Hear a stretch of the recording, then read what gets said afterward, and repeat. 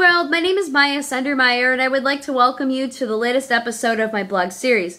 So far I have talked about my experiences of living on the autism spectrum, then I like to give my 2 cents about what's going on with autism and the media, and finally I like to blog about things that I am passionate about, such as this year's 2014 Dragon Con show, which will take place Labor Day weekend 2014, and I'm so excited about that since I worked on my blog stuff there for the first time, and that was epic.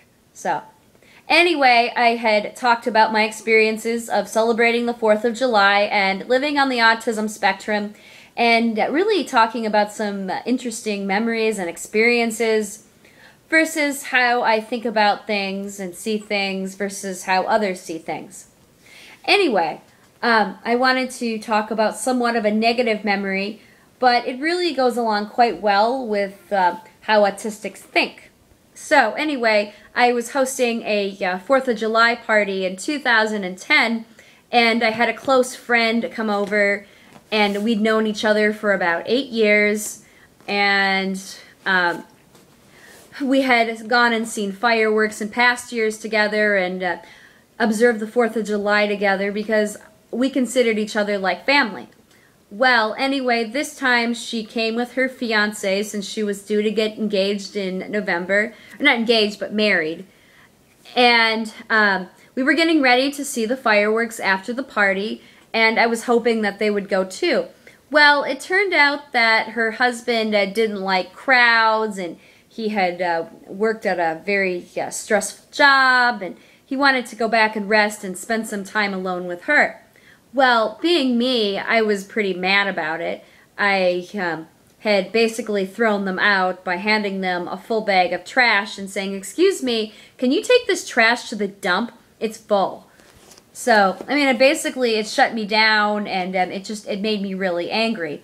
And the point that I'm trying to make here is that when an autistic's routine gets interrupted, they will get upset. And in my case, my routine got interrupted because that girl was my entire world. So, and I remember feeling really mad. I felt like her husband was intruding in my routine, and he destroyed my routine. And so, I'm not saying it was his fault. He just destroyed my routine, and it made me angry. So, anyway, to give you an example, for someone on the autism spectrum dealing with change like that, it's almost like being in the, I don't know, a windowless concrete basement, and suddenly someone pulls out the light bulbs or turns off the light and everything's pitch black, and you have to allow your eyes to adjust to the dark. So, anyway, for those of you that live on the autism spectrum, could you give me some similar analogies? What's dealing with change like for you?